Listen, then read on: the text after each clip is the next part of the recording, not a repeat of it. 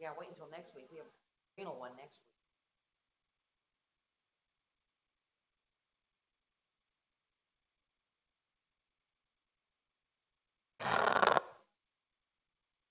All right, let's go ahead and get started. I know that we have a bit of a sparse audience at the moment, but I'm sure that true to form, people will continue to walk in. So I have a couple announcements first.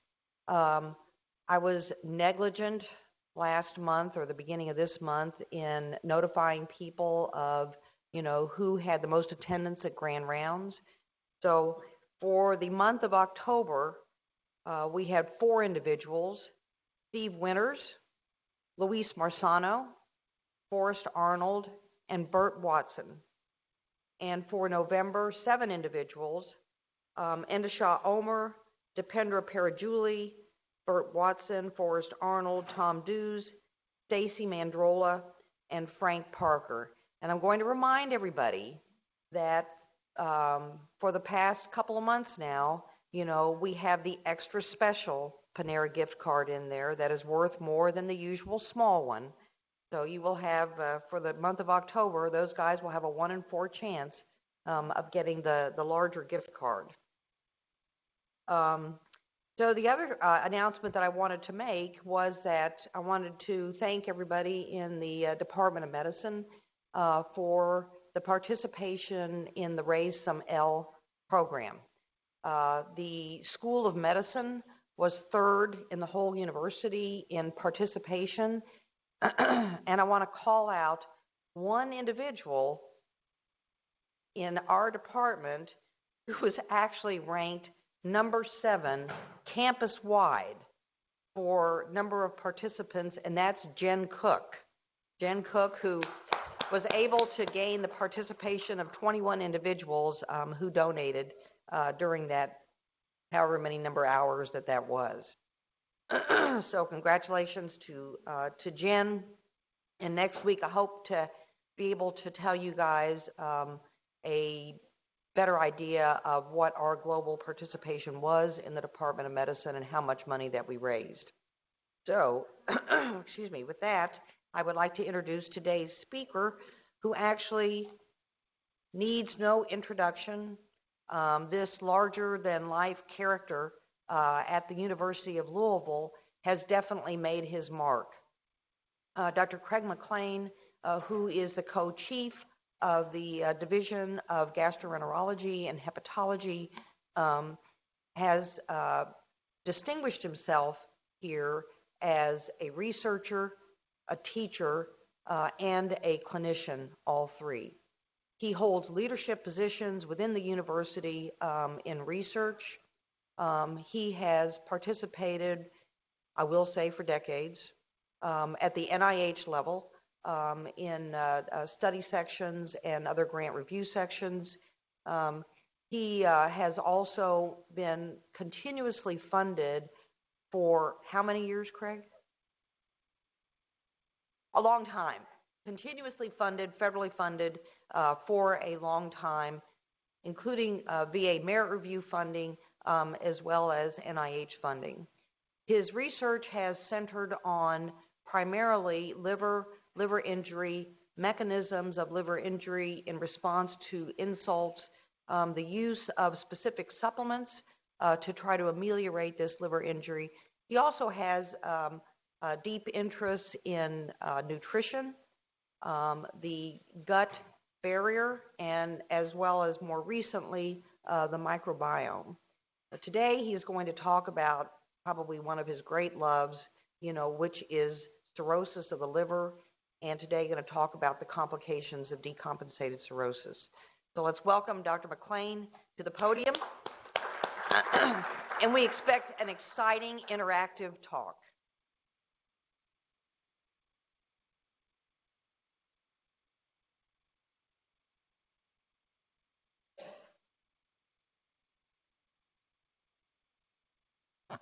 Thanks, Eleanor. A lot of great things are actually happening.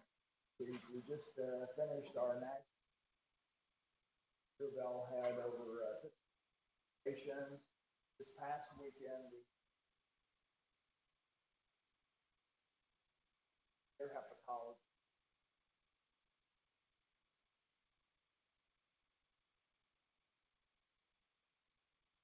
February, half-day symposium. All residents, fellows, you know,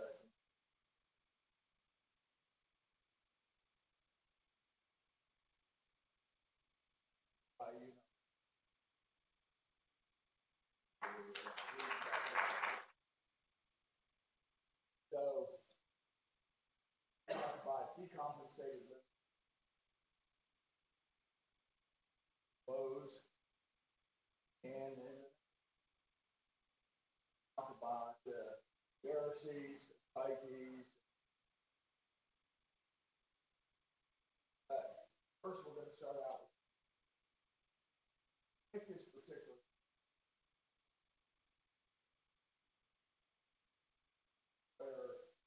Simple things.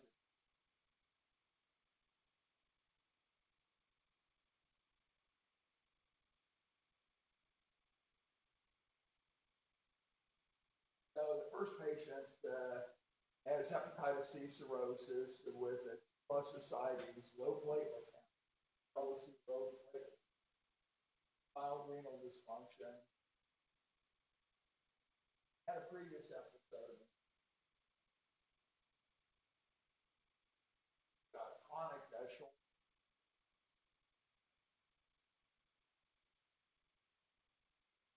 So, what is the best pain therapy person? Acetaminophen, ibuprofen, codone plus acetaminophen. So, pick your correct answer.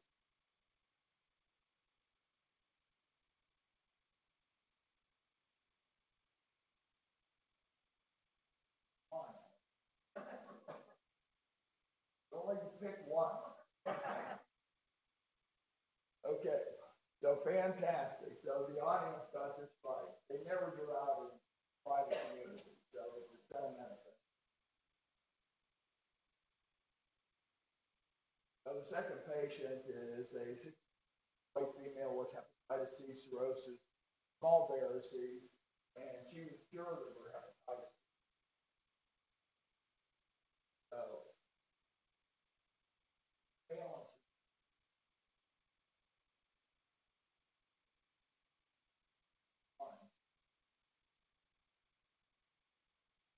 Ultrasound response, no need for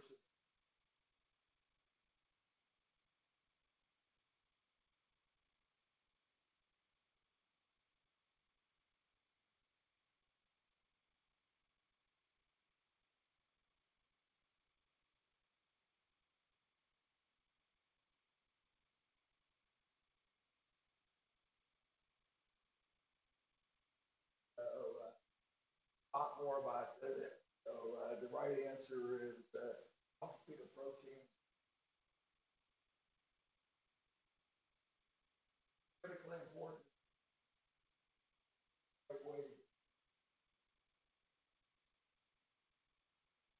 Third one is a 53-year-old male with NASH cirrhosis, complains of being tired, able to sleep, got a BMI 43, apnea, encephalopathy.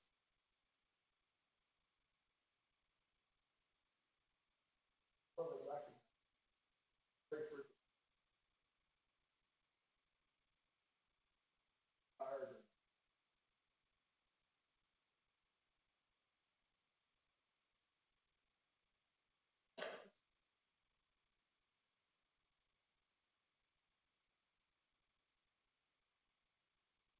Everybody.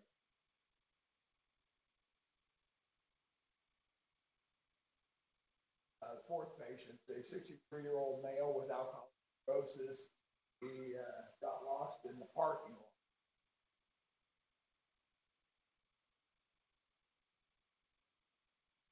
On physical exam, he had tremors, he had sarcopenia. So, which of the following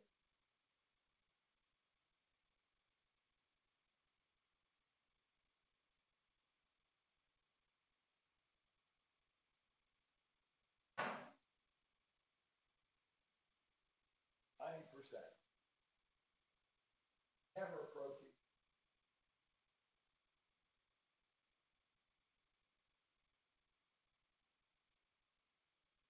Year-old Asian hepatitis B cirrhosis, known varices, vomits of blood at home, brought to the ER.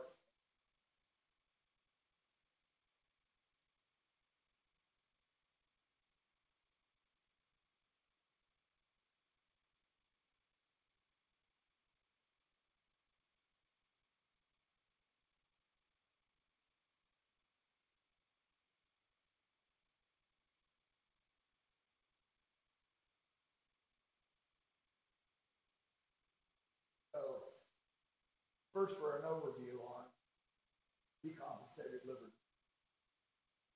We have over 10 million people have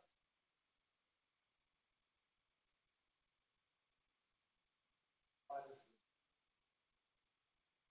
Most common causes you can see here. Alcohol.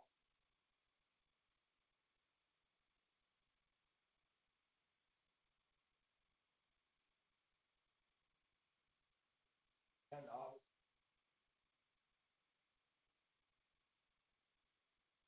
so, current U.S. burden of NAFL related.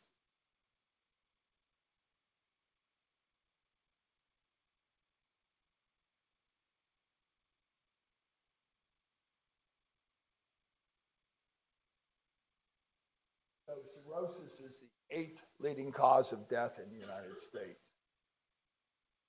And these are data that are really the most recent epidemiologic data from the U.S. And you can see here the increase in NASH and alcohol-related liver disease and the decrease that you start to see here with direct-acting agents with hepatitis C. So mortality is going down, but other causes are going up. And so the critical factor is that there's been a 65% increase in deaths from cirrhosis over this period of time, a doubling of hepatocellular carcinomas at a time when other liver cancers are going down.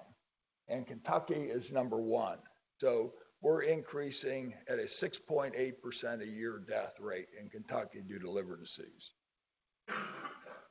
So the stages of cirrhosis are either a compensated state with either mild or insignificant portal hypertension, clinically relevant portal hypertension, or you go on to decompensated cirrhosis, and then decompensated cirrhosis with major complications and death. And so what we want to do is try and keep people in this phase over here or regress. So one of the problems is recognizing compensated cirrhosis is sometimes difficult because they basically look pretty normal. A lot of times they get sent to us because they have thrombocytopenia, muscle wasting. The AST can be higher than the ALT. That's usually not the case in NASH or viral-related liver disease. Sometimes the liver enzymes are normal. And sometimes the etiology is either remote or not recognized, so alcohol abuse 10 or 15 years ago. Obviously, we hope we recognize decompensated disease. Now, the natural history, again, relates to whether you're compensated or decompensated. So if you're compensated without varices or even with varices, your short-term mortality is low and your median survival is great.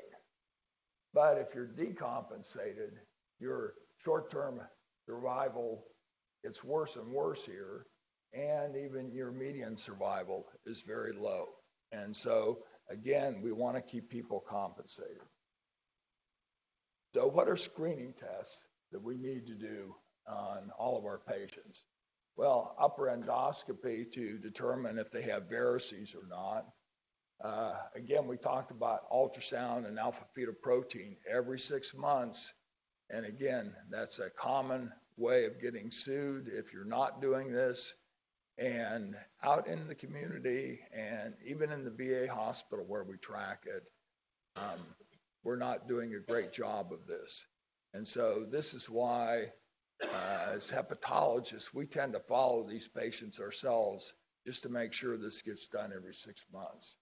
And then we test for, obviously, hepatitis A, B, and C, and we want people vaccinated if they're not immune. A big question is drugs and what medicines can they take. So most drugs can be used safely. Sometimes they have to have a little lower doses. Acetaminophen is probably the thing where the most frequent mistakes are made, and we'll talk about that. The other area is statins. So patients can basically always take statins if they have liver disease. And if you have a question, this is a great resource that is constantly kept up to date on liver toxicity that you can go to. So on acetaminophen, I actually wrote the original article in 1980. And what ended up happening, it was a group of alcoholics that got acetaminophen liver injury. And so the press and physicians misinterpreted this to think it was patients with liver disease, irrespective of what type of liver disease they have. So it's only alcoholics that are predisposed. So if you have hepatitis C or NASH, you're not more susceptible to acetaminophen. And actually, it's a drug of choice for pain. And the mechanisms for this are shown here. So acetaminophen is basically metabolized. It's conjugated to sulfate or glucuronide, about 90% of it. But 10% will go through this cytochrome P452E1 system. And you get this very toxic metabolite. But if you bind that metabolite to glutathione, you still don't get liver injury. So the thing with alcoholics is they have this system revved up, so more toxic metabolite is made, and they have less glutathione. So that's why they get more liver injury.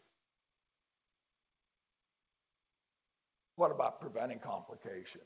Well, you want to avoid elective surgery. I'll show you a couple examples of that. And you avoid non-steroidals.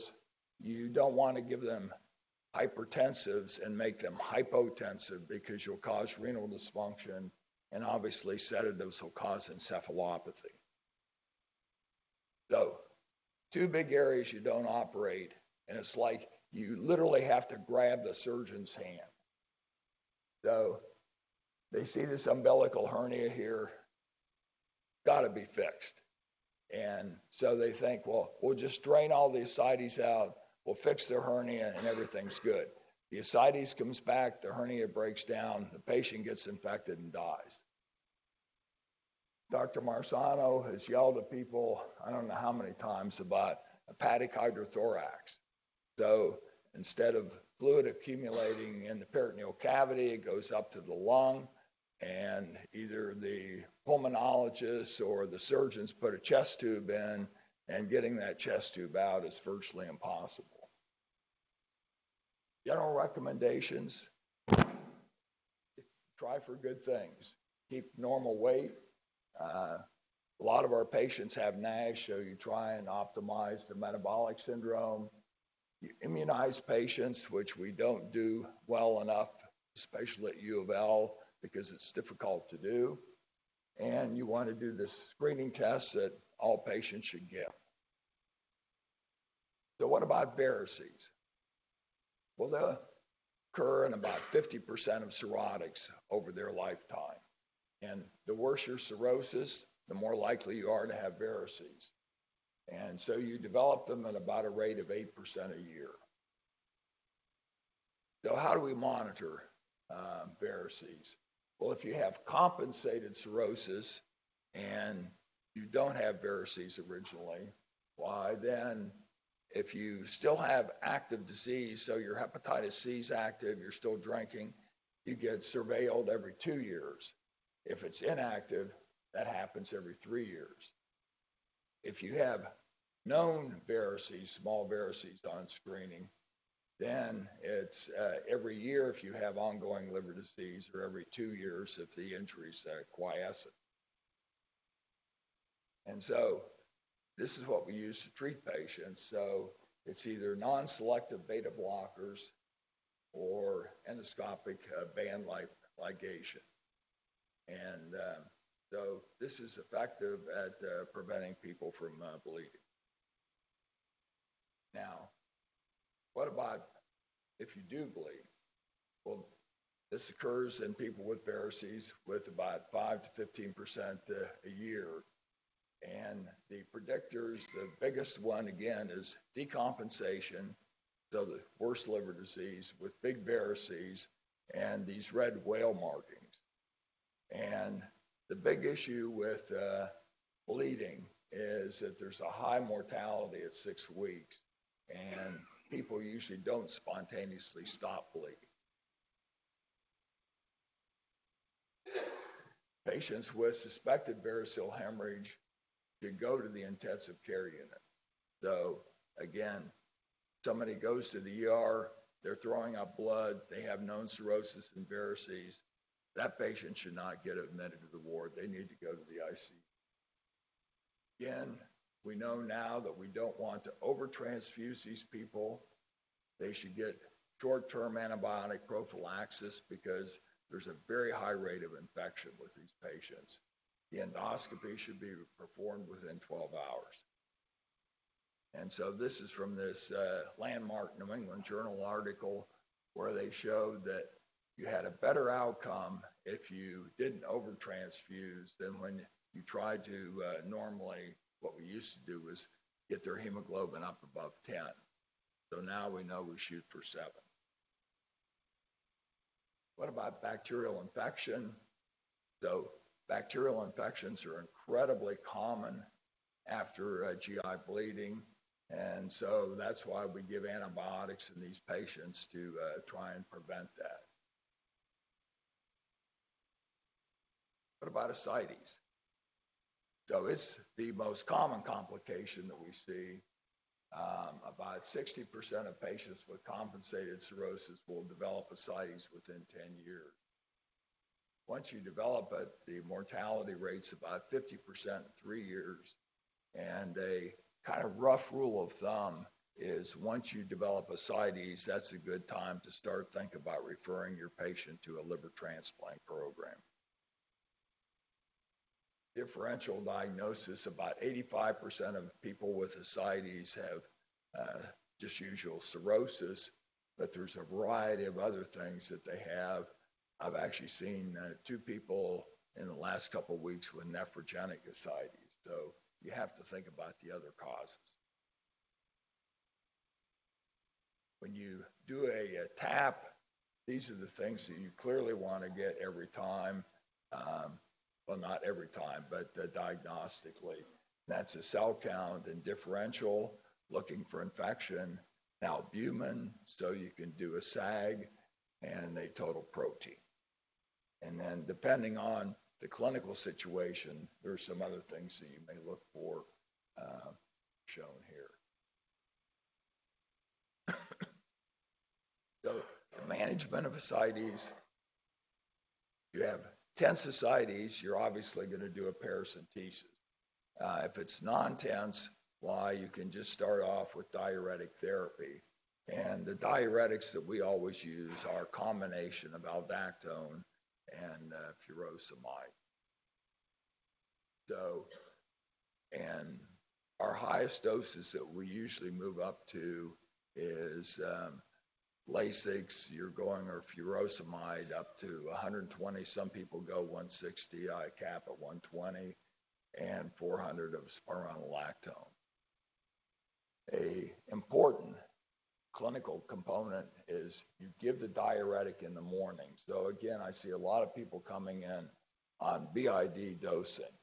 That just keeps people up at night urinating.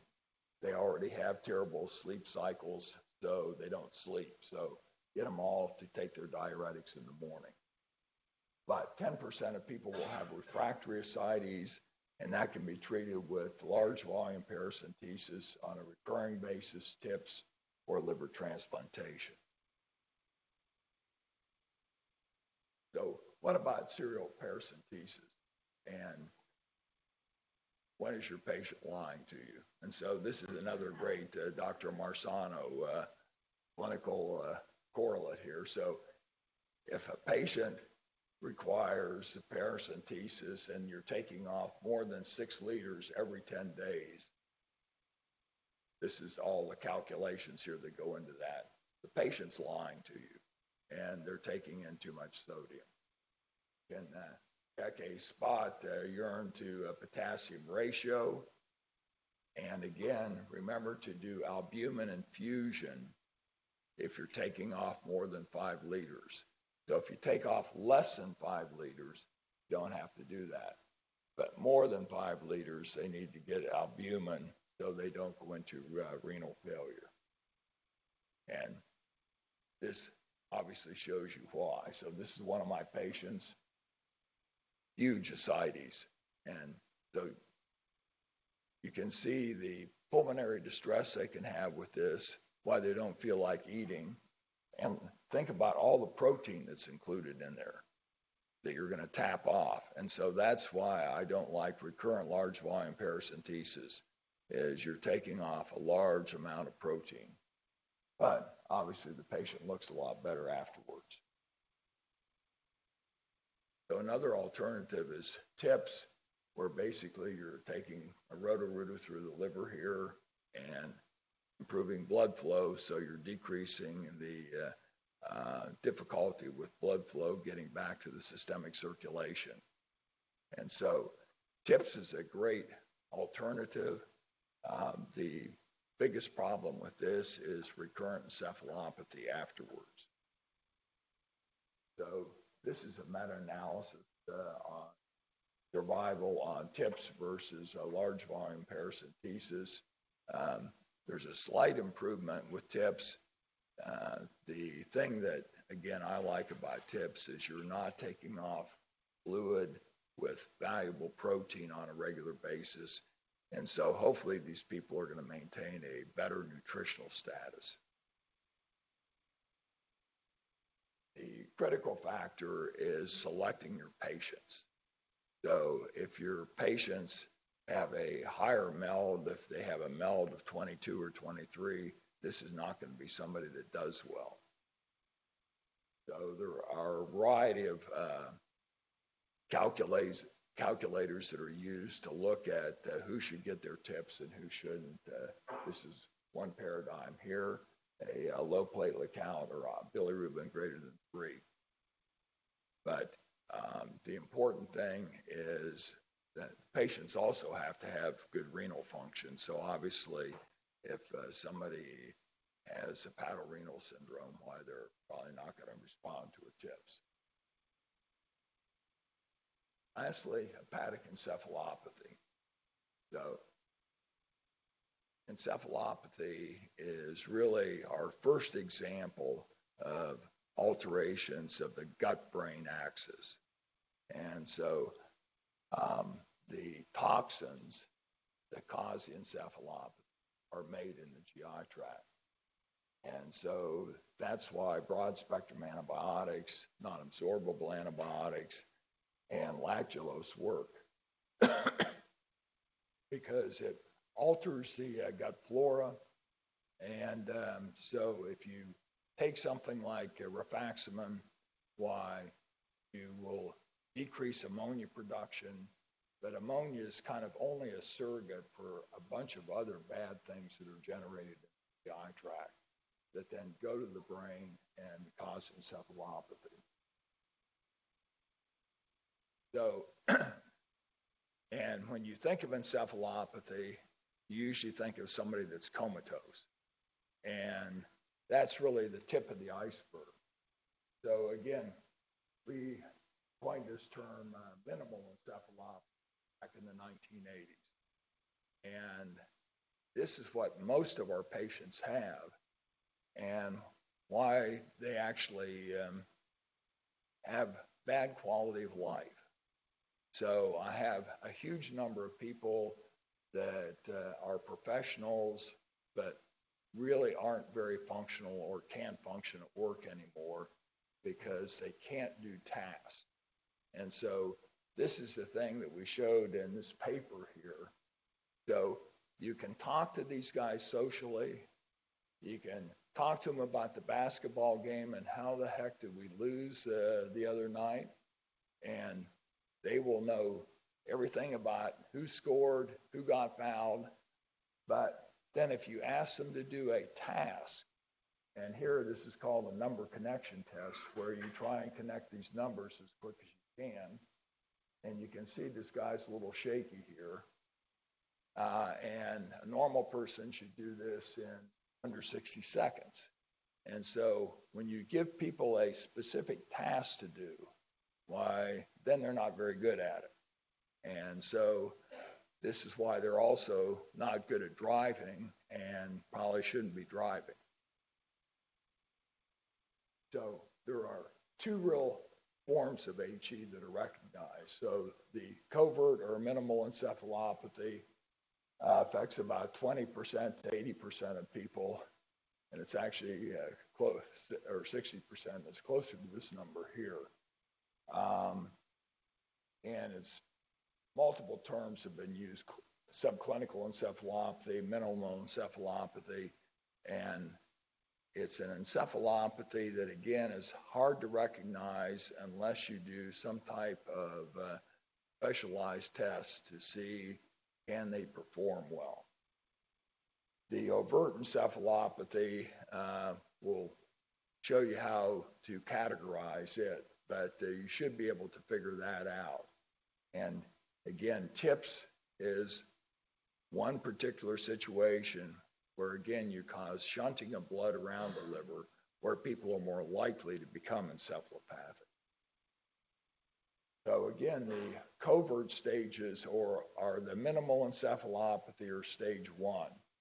So this you really have to use psychomotor testing for. This, patients have trivial lack of awareness, aren't performing as well at work, and you can usually pick this up by history.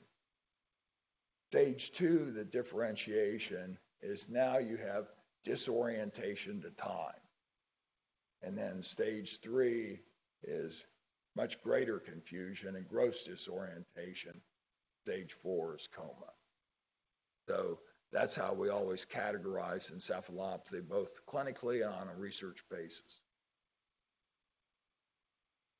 So with encephalopathy, you want to look for precipitating factors. So most people who come in with acute encephalopathy have some factor that's caused them to tip over. And so a frequent one is sedatives or tranquilizers. So that's, again, when we talked about pain medicine, you don't give morphine if you can help it. You don't give sleeping medicines. I never give sleeping medicines to patients. Infection is a major cause. GI bleeding. Blood is a very ammoniogenic in the GI tract. Fluid and electrolyte abnormalities are very common. So patients often come in with hyponatremia, for example, or hyperkalemia. And a hyperkalemia, one of the biggest problems we can run into is we have the patients on Lasix and aldactone. We have their potassium finely balanced, and they go to the grocery store and buy a salt substitute, but it's a potassium-containing salt substitute, so that drives their potassium up. Constipation's another big thing. So lactulose is one of the few drugs where we don't care what the actual dose that the patient's taking. What we care about is having 3 loose bowel movements a day. So I don't care whether they're taking 10 cc's or 50 cc's a day. What we want to do is titrate that to 3 loose bowel movements a day. So if you look at all of the reasons why people come in with encephalopathy, actually lactulose noncompliance is by far number one. And people don't like to take it because it's this kind of syrupy junk that tastes terrible and it gives you a lot of gas and bloating, and people don't like that either. But it's highly effective. And it was actually our first prebiotic that we can think of. So if you look at fixing the GI tract, fixing the gut flora, that's basically what lactulose does. So it's a prebiotic that gets metabolized by gut bacteria. Treatment options for hepatic encephalopathy. Obviously, lactulose is the first one that we use. Rifaximin, we often add on to it, so a non-absorbable antibiotic. The biggest problem there is often getting insurance companies to pay for it. We often use a specialty pharmacy to work with us on that. Almost nobody uses neomycin because of its potential toxicity. The only time I see it used is in cases people can't afford. And zinc is a essential trace metal that sometimes helps with hepatic encephalopathy. We have a lot of our patients on zinc supplementation. So in conclusion, decompensated cirrhosis has a high risk for mortality. It requires detailed medical attention, but can have a very positive outcome.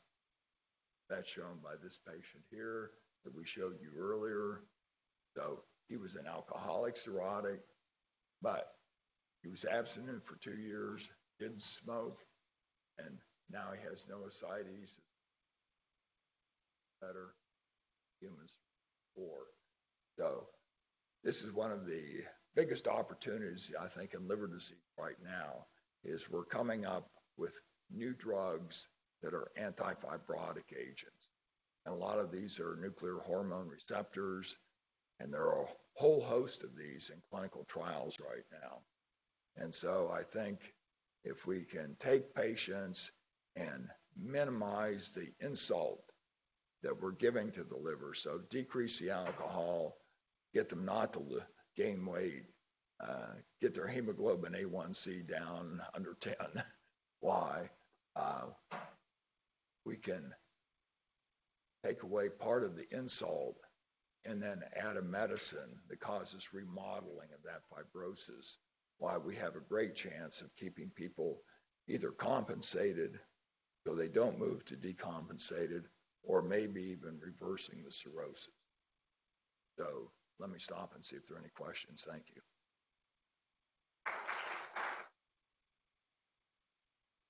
Dr. Marsano, come on up here. That was great. Thank you. Thank you. That was great. So,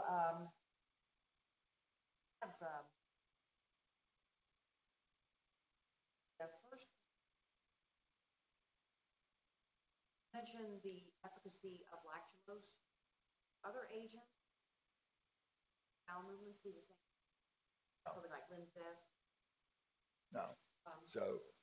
So lactulose is a poorly absorbed disaccharide. So again, it's metabolized by gut bacteria. It makes the pH of the colon go down. So that's when we were actually doing lactulose studies, why that was how we evaluated whether people were compliant or not.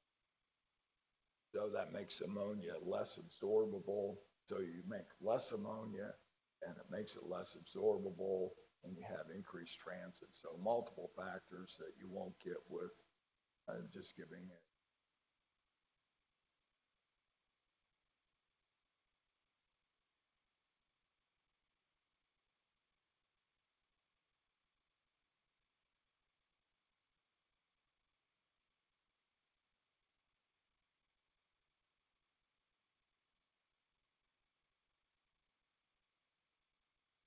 So it depends on your underlying cause of liver disease, but probably I'd say about 1 to 3% a year. 1.5 to 2%.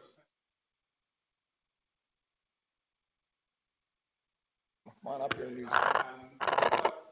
Yeah, it depends in the etiology. The higher risk of hepatitis B related NASH and hepatitis C are very important. The other ones are a little less, but all of them exceed 1.5% per year. For that reason, they don't need surveillance because it's a meaningful risk.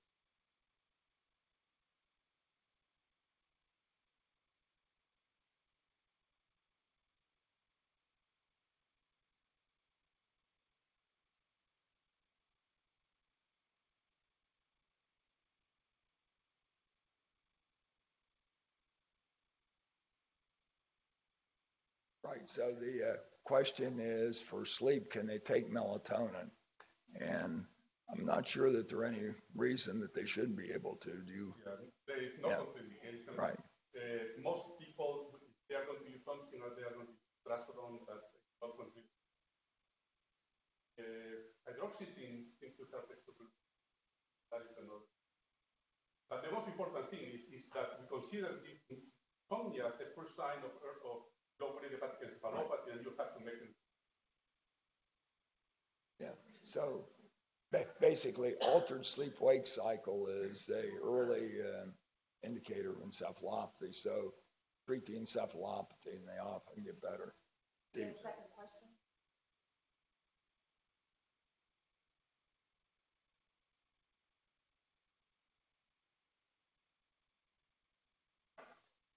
Yeah. So I actually get people the first time I see them to, or oftentimes, maybe not the first time, the second time, to actually bring in all their medicine so I can look at it and see. So I am not a big fan of most supplements just because you're aware there's potential for contamination depending on where you get them from, and supplements are a big cause of drug-induced liver injury, so I'm generally anti-supplements. On the other hand, obviously our early NASH patients are all on vitamin E. We like certain types of probiotics, so there are certain things that we like.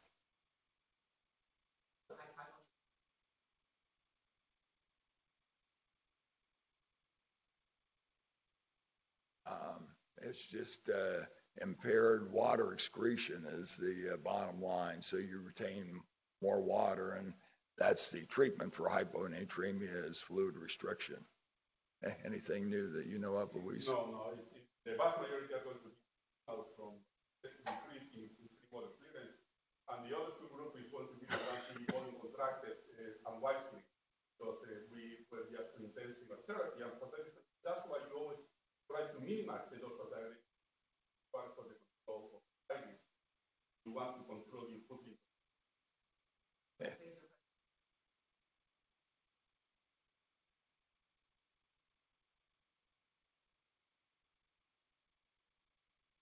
Have a black box warning related to liver disease, and can they be used? Yes, sometimes. But it's not a long-term. Restricted. Many of these patients is related to the renal dysfunction. If you can, by increasing the arterial pressure,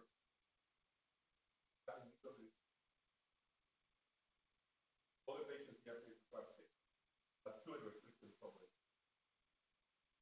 They have a incredible thirst sometimes. I mean, it's just hard to believe, but sometimes you almost have to lock the bathroom that they're just incredibly thirsty, and you see people coming in chewing on ice chips all the time too. Yeah, artificial saliva helps. If you have made rounds in the liver surgery, in rounds the first thing you do is enter a room. So everybody has teeth, and they are full of water and ice, and all nonsense. Again, it's just terrible. We do haven't seen that job. After the hepatitis, lot of water.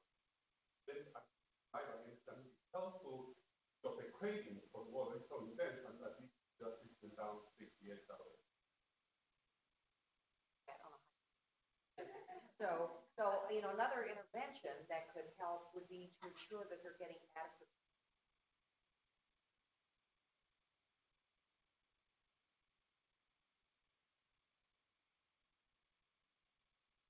Don't want to means that's just going to end. A good soluble. And that's again, a critical factor with our patients. So they get sarcopenic easily. So if you look at cirrhotics, they have decreased anabolic hormones, so they lose muscle mass because of that. They have impaired protein intake, so we always want protein up. And as you get older, why you have difficulty maintaining muscle mass. And unfortunately for all of us in the audience, for muscle mass, older means over the age of 45. So everybody should be at the gym pumping iron. Yes.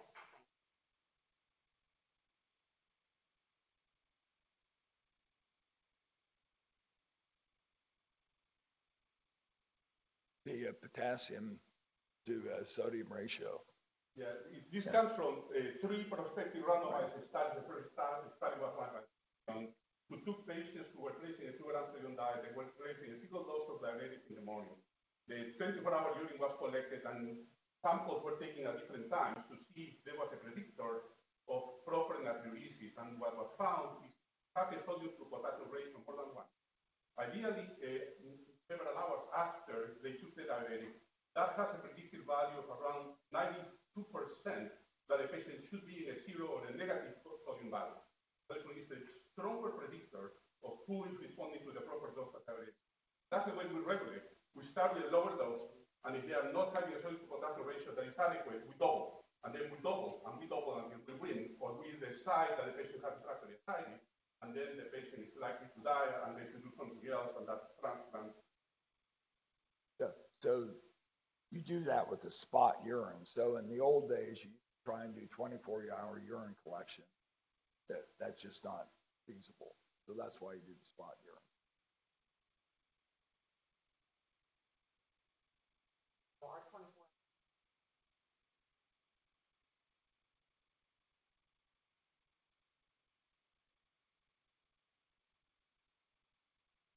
Actually looking for basic.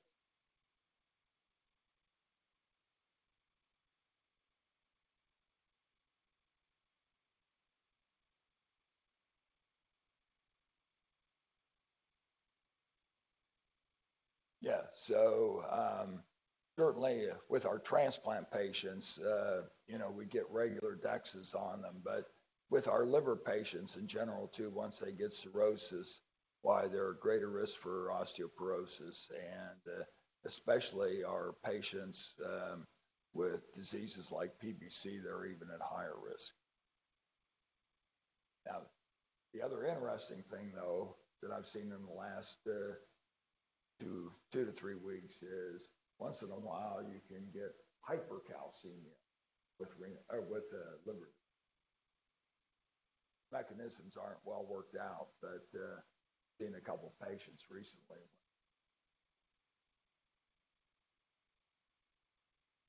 Part of it is in that.